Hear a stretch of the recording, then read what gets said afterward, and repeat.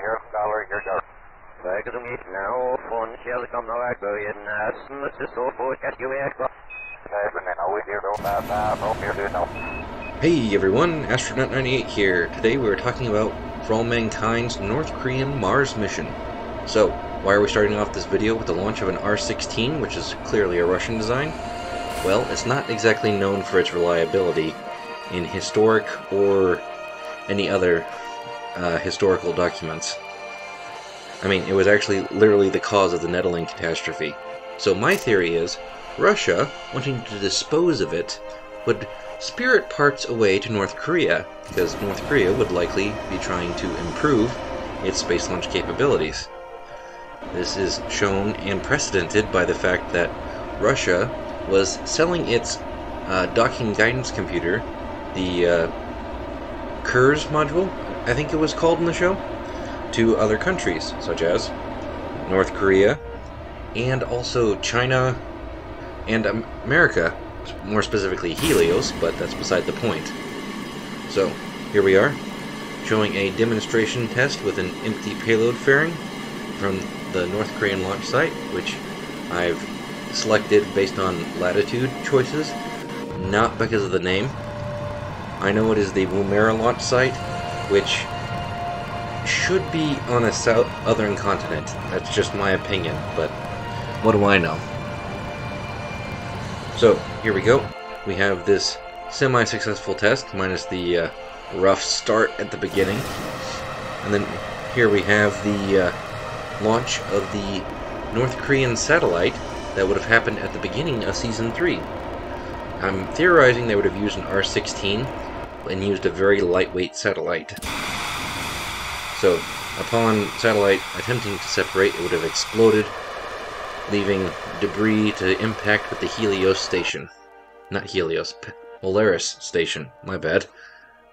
So, eventually, North Korea would have gotten a satellite to orbit. Some satellite, you know, whatever. It could be a radio transmitter with a battery, for all I care.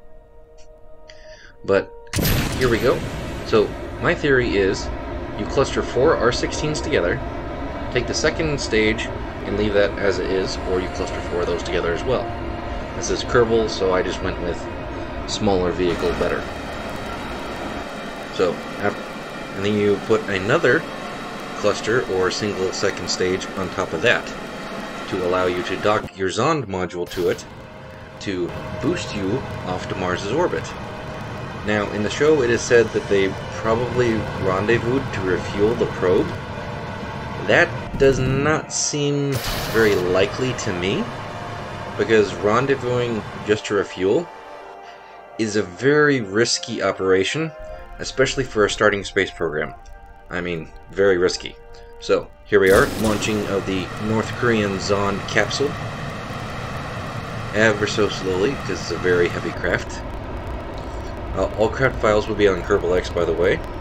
And if you are enjoying this video, do hit that like and subscribe button. And ring the bell if you want to get notifications when I release new videos. But now that we've got that mess out of the way, we then watch this vehicle.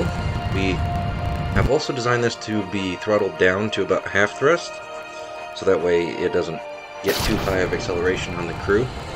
You want to keep that under 4 Gs. Most pilots can survive 6 eyeballs in, but I don't care to excruciate my Kerbals.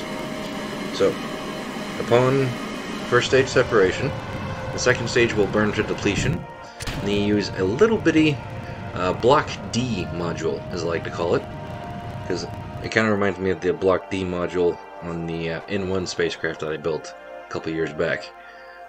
So, here we are. We're docking with the upper stage booster to send us all the way to Mars. 3, 2, 1, go! Off we go into the wild dark yonder. Off we go into the black. And then you just coast your way all the way to Mars, eating lots and lots of canned tuna. At least that's what it looked like to me. Could be chicken for all I know. It's hard to tell what's in a can, am I right?